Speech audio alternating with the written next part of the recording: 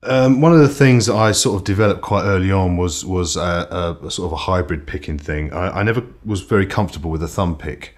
They were always too tight, and my thumb always turned blue. So I thought, no, I'm not really going to use one of them. So I decided to stick with the pick and develop these two fingers to try and get something going that sounded a bit sort of Scotty Moore. I was very into Scotty Moore when I first started playing, and it's not. I think it's easier than a thumb pick, but it's not. Obviously, if you want to play like Chet Atkins, probably the best thing to do is stick with a thumb pick. But here's the way I do it. We'll just do something in E.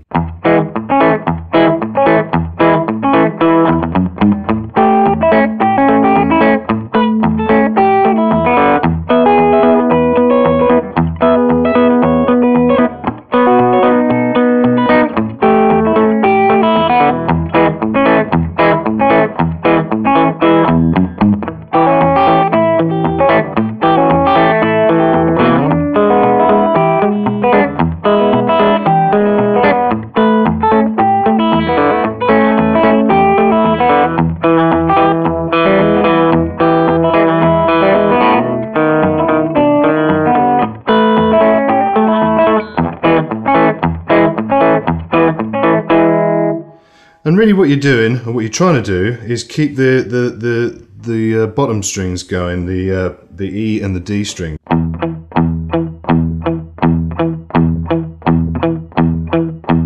And with the middle finger, you're just picking up on the top strings. Just playing sevenths and sixths and things.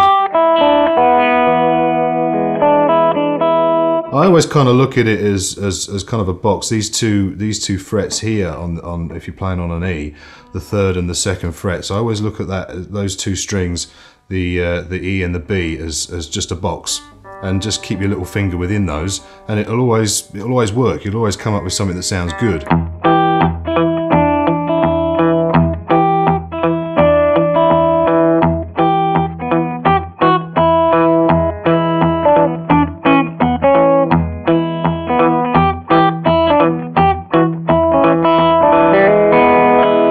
It's always nice to put that little roll in on the index finger there.